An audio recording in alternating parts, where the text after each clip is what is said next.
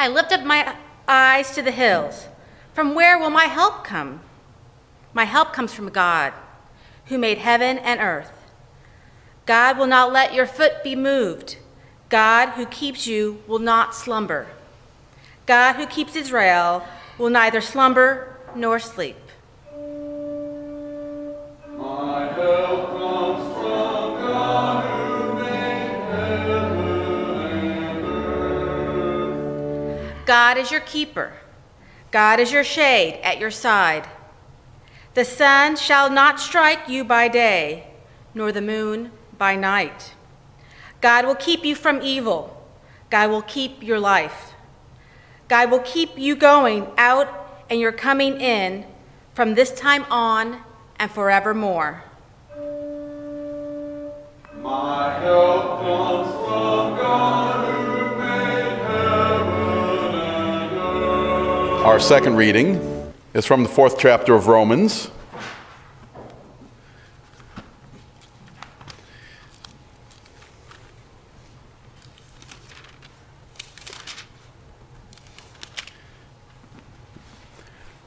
What then are we to say was gained by Abraham, an ancestor according to the flesh?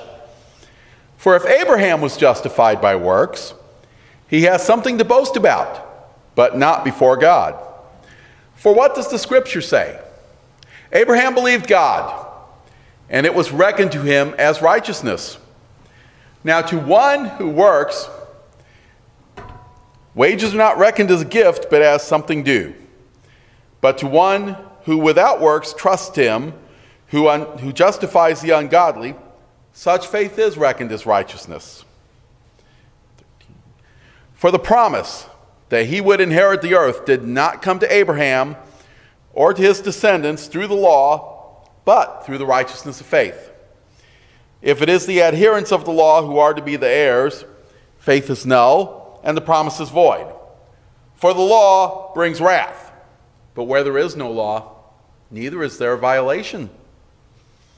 For this reason, it depends on faith, in order that the promise may rest on grace, and be guaranteed to all his descendants, not only to the adherents of the law, but also to those who share the faith of Abraham. For as it is, he is the father of all of us, as it is written, I have made you the father of many nations, in the presence of God, in whom he believed, who gives life to the dead and calls into existence the things that do not exist. The word of God for the people of God. Thanks be to God.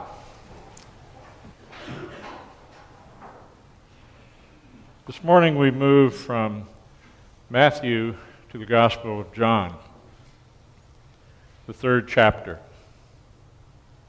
Now there was a Pharisee named Nicodemus, a leader of the Jews. He came to Jesus by night and said to him, Rabbi, we know that you are a teacher who has come from God, for no one can do these signs that you do apart from the presence of God.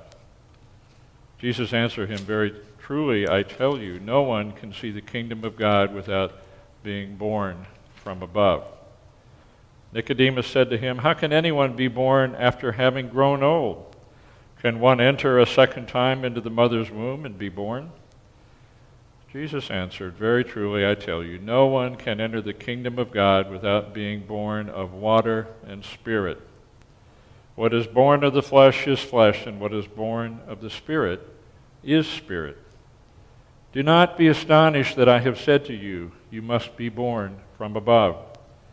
The wind blows where it chooses, and you hear the sound of it, but you do not know where it comes from or where it goes. So it is with everyone who is born of the Spirit. Nicodemus said to him, How can these things be? And Jesus answered him, Are you a teacher of Israel, and yet you do not understand these things?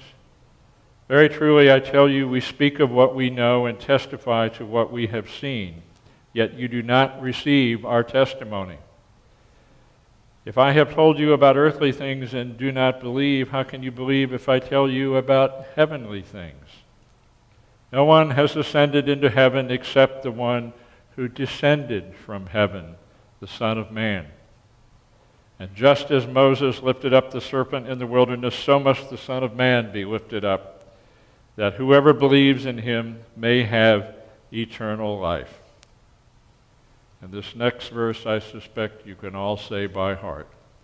For God so loved the world that he gave his only Son, so that everyone who believes in him may not perish, but have eternal life. Indeed, God did not send the Son into the world to condemn the world, but in order that the world might be saved through him. This is the gospel of our Lord. Thanks be to God. Grace, mercy, and peace belong to you. They are free gifts from the one who was and is to come. Did you happen to notice the title of the prelude that Sharon played a few minutes ago? It was called, Does Jesus Care? Do you ever feel that way? Not only whether Jesus cares, but does anyone at all care about you? Sometimes life can just feel that way. If you've ever wondered if anyone's paying attention, if you've ever wondered why your life is playing out the way it is, if you've ever wondered whether there's any meaning to anything, if you've ever been uncertain about which way to turn, then Psalm 121, this little 8-verse conversation between a priest and a pilgrim, well, it just might have your name on it.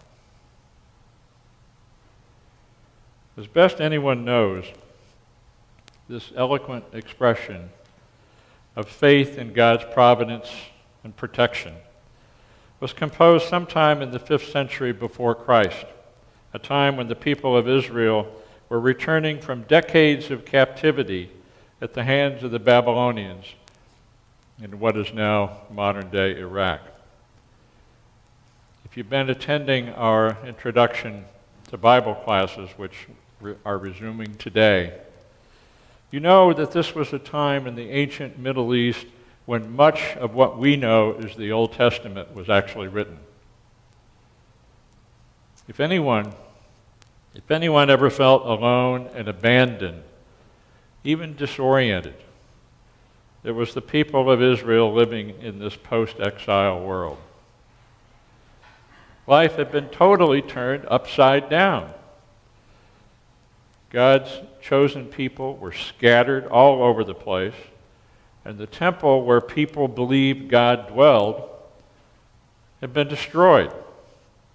Not only was there no longer a center of faith, life itself lacked any direction. Where did God go? And what do we do now?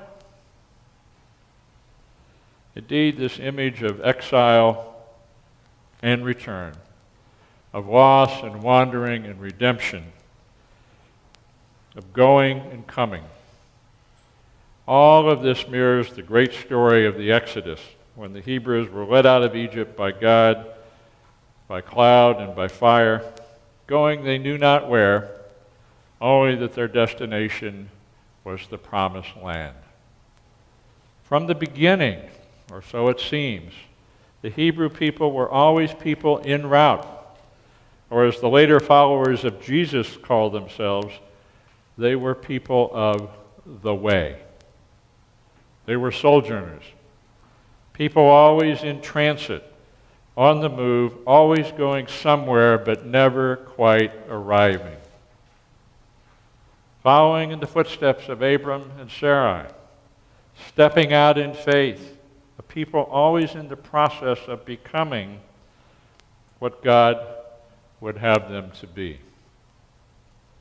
Now for us as Christians, the roots of our becoming are grounded in Psalm 121, which forms the benediction of our journey along the path of this life toward the next.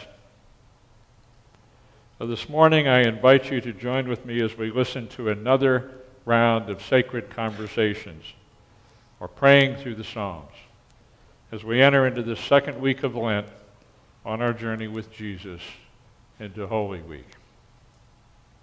Now, personally, I love the imagery at the beginning of Psalm 121. Largely, I suppose, because I spent 19 years of my life living in the foothills and the mountains of Colorado. Often I would think of that opening line, "I lift up my eyes to the hills," as I would head up from Denver toward my home near Vail, where the peace and strength of the views just seemed to pull me in like the homing beam to an airplane. Maybe that's how the psalmist felt. Or maybe for him the mountains and hills had military significance, which they often did in those days, as a fortification. Or maybe they stood for something spiritual, such as heading toward Jerusalem or Mount Zion, a symbol of divine help. Whatever the intention, this psalm over time has come to be grouped with a collection of other psalms, roughly 120 through 134, all aimed at pilgrims on their way to Jerusalem or upon their arrival in the holy city. I'll have more to say about other groupings of psalms during our time of prayer, but for now, this idea of a journey also brings to mind for me a time of my childhood and those meandering drives in the old 52 Ford with my father, who would just out of the blue command, "Come on, we're going for a ride." And at that age, those were the most dreaded words in my life, because it meant we were going on what I would come to call the road to nowhere. No particular destination other than riding anywhere with the windows down and my father smoking, doubtless trying to clear his mind of something, with me slouched in the back seat, whining occasionally, "Are we there yet?" Then as now, I wanted to be going somewhere for real. Or to be honest, don't we all? But the psalmist's suggestion here is that we can sometimes become so preoccupied with the details of life, of our going out and our coming in, that we miss not only the presence of God, but the beauty of the creation in the sunset over the hills and the poetry of the winding road, the allure of what Robert Frost called the road not taken. Or as we have been saying for a while now, and I hope this is beginning to sink in, ever since our holy nudging sessions of a few months ago, the God we worship and seek is not elsewhere, but here in the ordinary goings out and coming in, and in the keeping or guarding our life from evil, as the psalm says. The structure of 121 speaks to the reassurance of that abiding presence of God. You'll notice if you have your Bibles open, or if you still have the hymnal on page 704, beginning at verse 3 and continuing to the end, the pervasiveness of the verb to keep.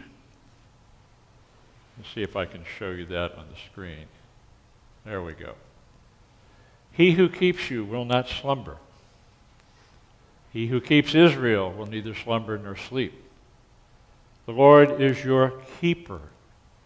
The Lord will keep you from all evil. He will keep your life. The Lord will keep your going out and your coming in. Now, some may look askance at that word keep, which the psalmist uses 6 times in 8 verses, as if humanity were some sort of divine pet, much like Cammie and I keep our little dog JJ. But that's not the Hebrew meaning. The Hebrew meaning is better often translated as to guard. The step-by-step repetition through each of the verses, to keep or to guard, calls to mind the process of journeying in the ancient world. which was what? Mostly by foot, step by step, one foot in front of the other, always moving forward. So it becomes clear that the very life of the pilgrim in this psalm is the real object of God's care. Every departure and arrival, now and forever, under the watchful eye of the one who walks with us and keeps us or guards us. No place, no time, no circumstance ever able to separate us from God, the God who bends the arc of our journey ever homeward. Much like, in some ways, how I used to track the movements of my college-age kids on their way back home to home base. I would check every few miles to where they ought to be, and then I would call, "Are you there yet? Are you there yet?" Even so, well, that can sound comforting on the surface. The bootstrap psychology of Western culture, which promotes individualism and self-sufficiency, might lead others to take umbrage at the notion of being kept by anyone. But reality is, at some point, we all have to face the knowledge that we simply cannot be our own gods. We all need help. And there could be a blessedness received in those moments when we become aware of our own powerlessness. It's the calm that comes from surrendering in obedience, knowing that we're headed in the right direction. As we enter deeper into our time of Lenten reflection and our meditations with Nancy, which begin this Wednesday night, my prayer is that we come to know, like the Apostle Paul in today's passage from Romans that Mike read, that we come to know that it all depends on faith. Faith that is a free gift, nothing we have to earn, only to trust that the inner nudging which looks to God in the moment for our next step. Now, some skeptics and those who have been hurt in some deep and painful way might well say that such assurances are pie in the sky, by and by dismissals of how the world really works. But I suggest to you that such concerns, however deeply and honestly felt, miss the truth that however and whenever we lose our grip on God during those difficult times, God, as the psalmist promises, never loses God's grip on us. The assurance of that constancy of God's presence is the very form of Jesus, who used the Psalms as his prayer book, whose journey to the cross we follow this season. You know, much like my trusty GPS device, my global positioning satellite system, which I carry in my pocket, except when I'm preaching, is always saying, recalculating, recalculating, when I take a wrong turn. I put life's unfolding mystery into the hands of the one who carries the whole world, like the children's song said. Just as Abram and Sarah were called to live as sojourners, always on the way, but never quite there yet, even Jesus characterized his own existence as unsettled, trusting that even on the cross, God meant no harm, and that God continued to keep him through the dark hours of Good Friday and Holy Saturday, promising to bring him through to the other side.